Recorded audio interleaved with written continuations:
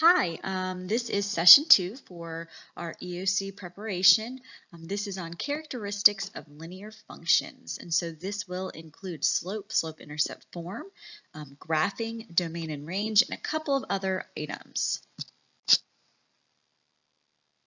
Before we begin, if you would like to follow along, go ahead and click that button right here that says click here, and it will pull up a PDF file that you can print from your computer and follow along with us. Remember, when you do that, it will pause the screen, so you'll need to come back to the video when you're done, and it'll let you watch the rest when you click play. Okay, so here is what we would like to review with you. This video will just review some concepts you learned this year. We'll talk about and answer the question, what is a function? We'll also talk about what is function notation. We will go over a review of domain and range, and then we're also going to do some writing. So we'll write some equations given some points, some slopes, or some intercepts. Now, when you take the Algebra EOC, it is made up of the following. So here are your big topics: functions and modeling, algebra and modeling, and statistics. And right now you can see that we are going to be talking about functions and modeling, and this is 40% of your EOC. The first couple of slides go over some information, just a review that you may want to make sure you have in your notes. This first slide here talks about domain and range. And it also talks about function notation, and these are some important concepts that you'll see in algebra, but you'll also see them in Algebra 2, pre-calculus, calculus, so these are very instrumental concepts. So if we look here at domain and range, this is just a review. Notice domain is following this x-axis, so domain represents the x values. So in your notes, you would have domain meaning your x values, which is like your input. And range, if you notice that, range is following your y-axis, which is f of x, that's like y, and that goes up on the y-axis, so that's your y. This is how I remember that. If you look, D comes before R in the alphabet, and X comes before Y in the alphabet. So that helps me remember that if I can think of domain and range, D comes first, it goes with X, range R comes next, it goes with Y. If you look here on the other example here, it says function notation. And it shows us this. This is read f of x, and it says f is the name of the function. Look how it tells you here. X is what goes into your equation. That's your input or your domain. And then 2x tells you what the function does. So in this specific example, whatever's in the parentheses, you just take it and you multiply it by 2. So it's important to know what that function notation means. Okay, so we just talked about domain and range, so let's go through this. Remember, domain, D comes before R in the alphabet, so domain is our X values, our input, and range is our Y. So let's figure out our domain. Now when we figure out our domain, we are looking from left to right. So domain meaning left to right, because that's like our x-axis. When we do that, we find our graph, and we can see that our first point is right here. Now, remember, we're talking about our x value there. Our x value there is 0 because it's right on that line. And as you move through this line, you want to find the other one following that x here, where x is 7. So your domain, which can be written a lot of different ways, one fancy way is to say x such that x is between, 0, let's change this, I'm sorry, x such that x is between 0 and 7, and it can include those two because they're connected in the graph. Sometimes it's just written all numbers between 0 and 0 and 7. It depends on how your teacher or the test has it written. All right, let's look for the range. Remember, range is like the y's, so we're going up and down looking at this graph. So we want to find our smallest y value, and as we move up the graph, we want to find our biggest or our tallest or our longest y value, greatest y value. So here our smallest y value happens here, which if we look at the y-axis, it's at -2, and our greatest goes to 4. So when we write that, now we're dealing with y, so we say y such that it's between -2 and 4. Sometimes you may see it like this with -2 and 4.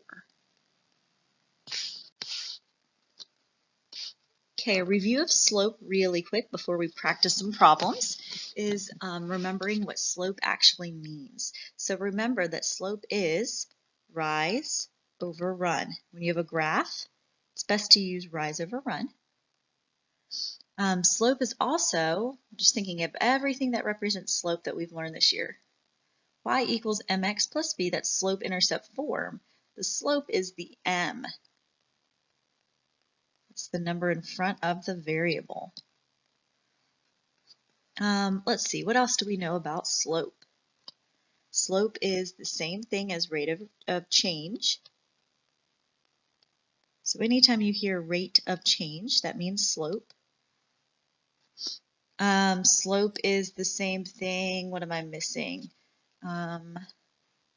Change in y. Oops, over change in x. All of these mean slope. In math, it's like learning a new language. So if you know the terminology, that will help you be successful on questions that's been asked. So I'm going to put another one here, and it's an incline. It tells you the steepness of a line.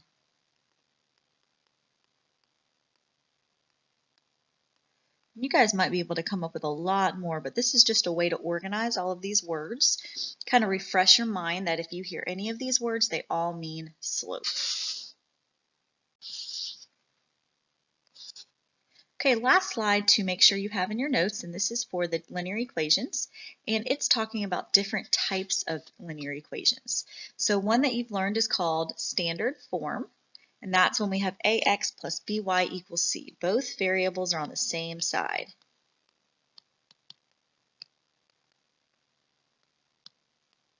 So have this in your notes so you remember it. Slope-intercept form is one of our most popular forms here, very important. And it's y equals mx plus b, keeping in mind that the m is the slope and the b is the y-intercept. That's like your initial value. And I'm going to put that here too, so you know initial value is the same thing as y-intercept. And then point slope is one that you may or may not have gone over. Same thing here, it follows m is the slope. And then this specific form gives you a point on your line. So these are three forms when you're creating a line that can be important. Alrighty, now for our practice problems. This one says, suppose f of x equals 4x minus 1. Determine the value of f of 4. Okay, so that's telling us, remember whatever's inside is our input. So that tells us to take 4 and to plug that into our equation wherever we see an x. So let's see what we have here. That means take this, plug it in here. So f of 4, keep that format. We're taking the form, we're plugging it in wherever we see the x. And then the rest, I'm just going to bring down. That's part of our pattern. So it's saying, what's our answer if we plugged in 4 for x? Well, if we do the math here, it's 4 times 4, which is 16, and then 16 minus 1. So we have f of 4 equal to 16 minus 1, which is 15. So in this case, if it was multiple choice, you would pick 15. All right, B. If f of x equals 19, what would be the value of x? Now this is important because it's a little different from the first one. Notice in the very first example that 4 was in the parentheses here. But here it's equal to 19, that's different. So in this specific example, it's almost saying that you don't have x. In this case, you have f of x. So let me write my equation down here. And what it's saying is I could take this and I can plug it in wherever I see an f of x. So notice this is f of x, so I'm replacing it with a 19. Okay, now I have this. So now I just need to work backwards. It's saying what would my x have to be to give me 19? So I do the opposite here. It's like solving an equation. I add 1. They cancel. I'll put it up here. I'm running out of space. 19 plus 1 is 20, equal 4x. Okay, this is 4 times x, so do the opposite, which means divide. So 20 divided by 4 is 5. So in this case, it's saying, what does my x value have to be to give us an answer of 19? My x value has to be 5. Okay, last type of question here. What would happen to f of x if we found f of x plus 4? So there's a couple of ways to do this. This is kind of a theoretical question. It's really testing your deep knowledge of this concept or standard. So what this is telling us is it's saying instead of having an x, let's go ahead and plug in an x plus 4 and see what happens. X plus 4. Okay, so I have a 4. X plus 4. See how I'm plugging in that x plus 4 wherever I saw the x. All right, now let's see what happens. Let's go ahead and distribute. Because when you have more than one thing, it's like the distributive property. We have 4 times x, which is 4x. We have 4 times 4, which is 16. And then we have minus 1. Now remember, you're not distributing the 4 with the minus 1 because the minus 1 isn't in parentheses. Okay, from here, we can actually combine this. So that gives us 4x plus 15. And this would be our answer. Now what we're doing here is we're taking this and we're actually comparing it with what we started with, which was 4x minus 1. So let's see what happened. What has happened is instead of a minus 1, we have a plus 15. So if we were to plug in x plus 4, you can see that's really, it's like taking this constant and adding 16 to your function. So that's kind of what's happened once you've changed that. Okay, this question, you may need to pause the screen, but this is a you can try question, so I want you to try this one. This is a question that you could see on your EOC. This question is saying that Jerome is constructing a table of values that satisfies the definition of a function. Keyword there, we need to remember what function means. Which number can be placed in the empty cell, so right here, so that the value of table of values satisfies the definition of a function. All right, so I'm going to let you pause and I want you to select all that apply. So just grab some scratch paper, see if you can figure out the answer. You may need to pause the screen, and when you are ready, I want you to click this lovely button. I am ready for you to show me the answer, and then we will make sure you are good to go. Okay, just go ahead and check your answer. In this case, it should have been 2 answers, A equals -5 and D for 2. Now, why is that the answer?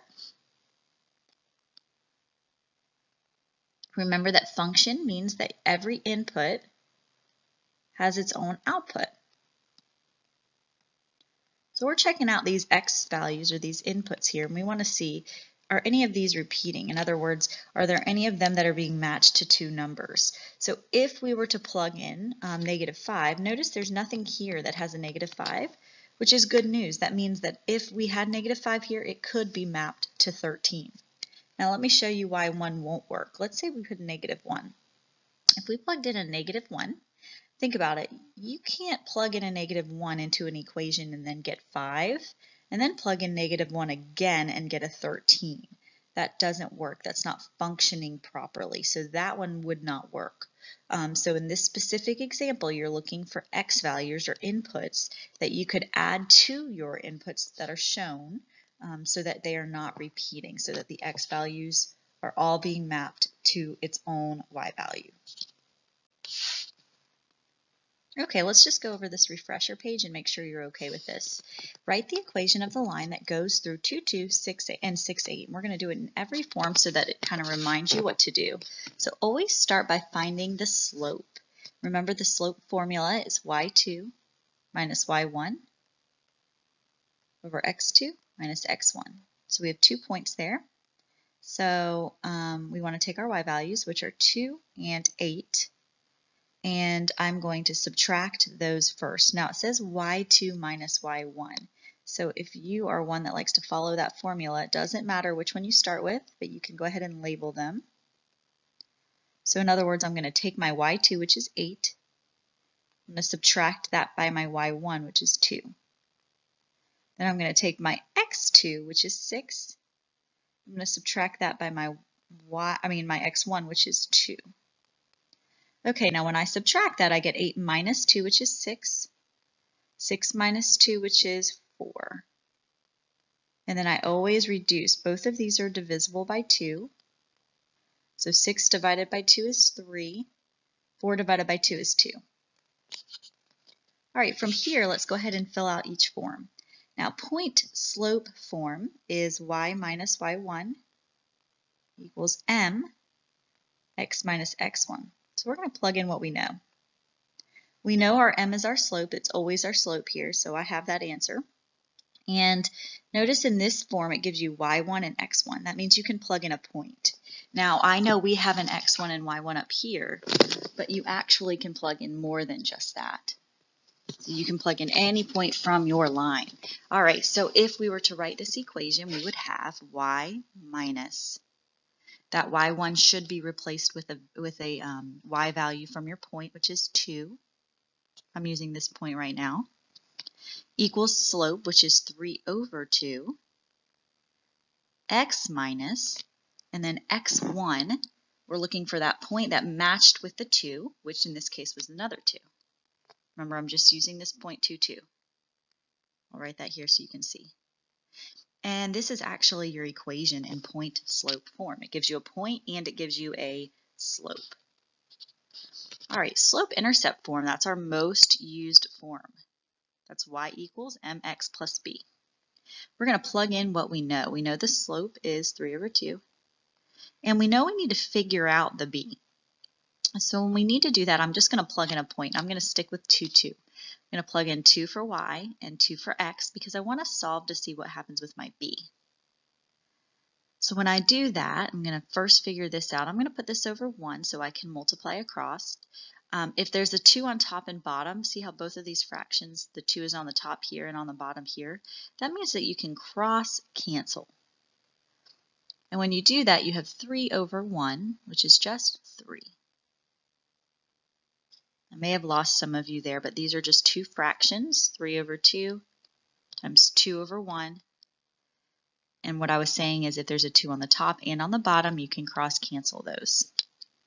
All right, we're trying to get b by itself, so I can subtract 3. And so we know that b is negative 1. Great. So we have our slope and our b. Now we can plug it all in. So that gives us y equals, oops, that's not a pretty cool color, your slope, which is 3 over 2x, and your b, which is minus 1. All right, standard form. Now, standard form says you have ax plus by equals c. In other words, the x and the y are on the same side. What I'm going to do here, if you've already done all of this work, is just pick one, and let's go ahead and move the x over. So if we have y equals 3 over 2x minus 1, let's go ahead and move this over.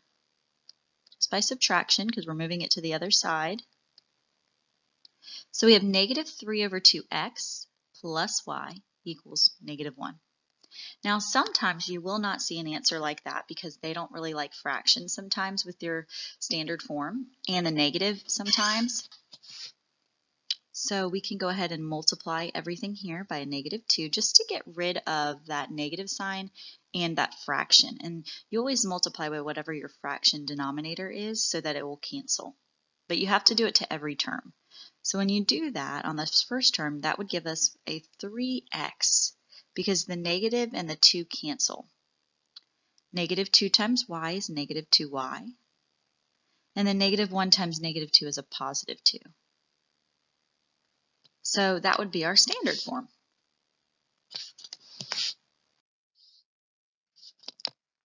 Alrighty guys, this is another one for you to try. It says a line contains the point 0, 0 and 1, 4. Select all the equations that represent this line. So it might take you some time, and when you are done, you just want to click on this button so that you can see the answers. So keep in mind that you may want to pause the screen now, and so you grab some scratch paper so you can figure this question out.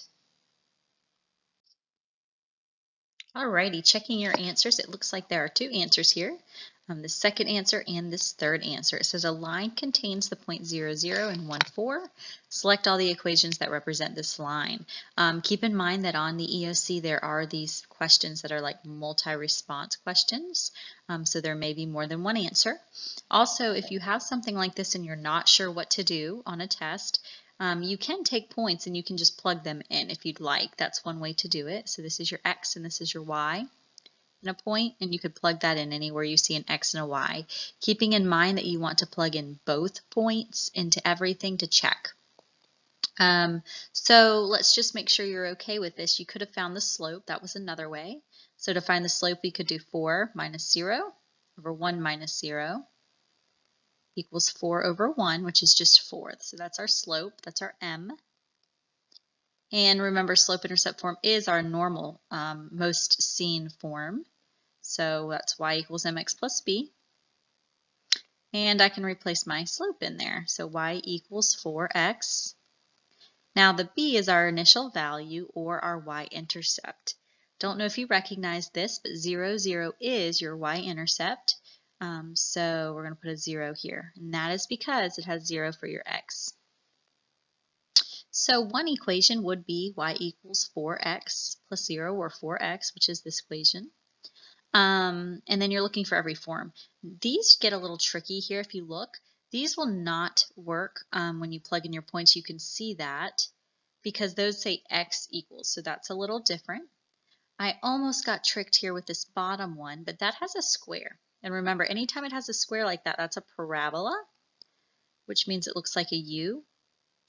We know it's going up like that because 4 is positive. So that would not be good for this one, even though our data might fit, only because this question says a line. And this is not a straight line. That's a quadratic function, which is why that one did not work.